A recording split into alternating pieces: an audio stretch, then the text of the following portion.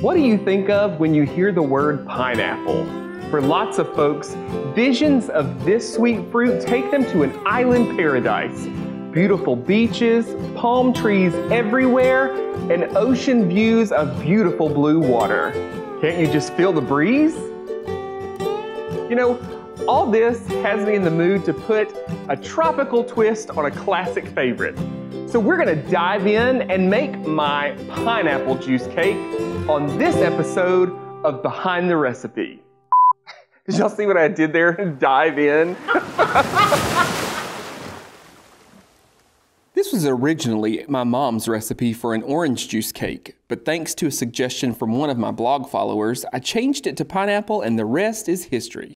So it was perplexing to get a few comments and emails from folks saying that their cake didn't rise when they made it. After asking a few questions, I eventually decided that it had to have something to do with a particular brand of cake mix. I set out to solve the mystery by finding every brand of yellow and butter cake mix I could get my hands on and using them to test the recipe. Turns out my suspicions were correct. For some reason, there is a certain brand of cake mix that just will not work in this recipe. And oddly enough, I found the same complaints online after doing a little research. It seems that they changed the mix a few years ago and recipes that had always worked with this particular mix didn't work anymore. So to help you out and keep you guys from having the same issue, I updated the recipe a bit so I can show you which recipes that you can avoid. The problem is that I learned not everyone reads the entire recipe. Yeah, I'm a recipe skimmer. I do it all the time. I try to make myself read it all, but I just scan it real quick and start cracking eggs. Yeah, I bought the wrong cake mix and the result was just with a capital. Don't be like me. Read the whole recipe, people. Read it all. So to make this, you're gonna need a box of yellow or golden butter cake mix, vegetable oil, some powdered sugar. You don't really need one of these, but you know, they're just kind of fun to have around. You're gonna need some unsalted butter. I like to use unsalted in this case, especially when I'm baking so that we can control the salt content. How did this get in there? Still cold.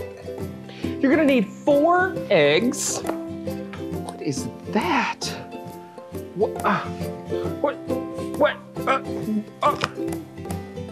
Let's make a cake.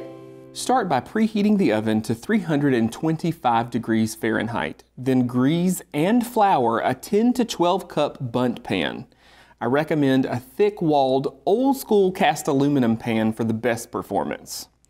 Now I know this sounds like a hassle, but it's the most effective way to ensure your cake will turn out and not tear into pieces. That said, if you're like me and you have a super reliable bundt pan that never sticks, you can probably get away by spraying it with some non-stick baking spray, you know, the kind that already has flour in it, and then just calling it a day. Next, use an electric mixer to combine the cake mix, vegetable oil, pineapple juice, and eggs in a large bowl. You're going to want to beat this for about 2 minutes, then pour the batter into the prepared pan. Bake for 30 to 35 minutes or until a toothpick inserted in the center comes out clean and the cake is just starting to pull away from the sides of the pan. Allow the cake to start to cool in the pan while you make the glaze. Now the truth is, this is really more of a soak than it is a glaze. I mean, we're literally going to soak the cake in it, but calling it a soak just seems weird, so I still call it a glaze, but you get the point. In a small saucepan, combine the powdered sugar, pineapple juice, and butter. Cook over medium-low until the butter has melted, and you're going to want to stir this pretty frequently. Use a skewer or a toothpick to poke holes in the top of the cake, then pour the warm glaze over the cake while it's still in the pan. It's going to seem like a lot of glaze, but just keep pouring. Allow it to cool for 15 to 20 more minutes or until the cake is cool and most of the glaze has been absorbed into the cake. Then invert the cake onto a serving platter. Now, some of you have said that this seems like a lot of glaze, and the truth is that it is. You have to remember, though, this is more of a soak, and it makes a super moist cake. But if you're apprehensive about it, you can always use less, say about half. Just keep in mind that most of your pineapple flavor is in this glaze, so if you skip it altogether, you're gonna miss out. You know, in the South, the pineapple is a symbol of hospitality. It welcomes folks to our homes and extends an invitation of friendship. That's what makes my pineapple juice cake the most perfect thing to take to gatherings.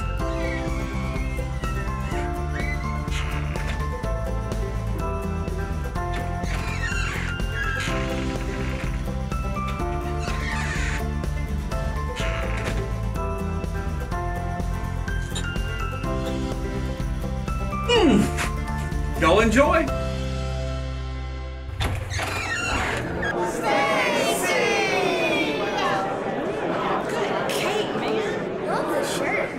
Yellow or golden butter? Yes.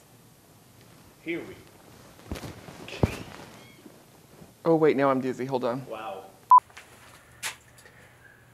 You know, the pineapple. Just give me a second. Okay. All right. Yes, I will get a little hotbed, so I don't burn me with your hands.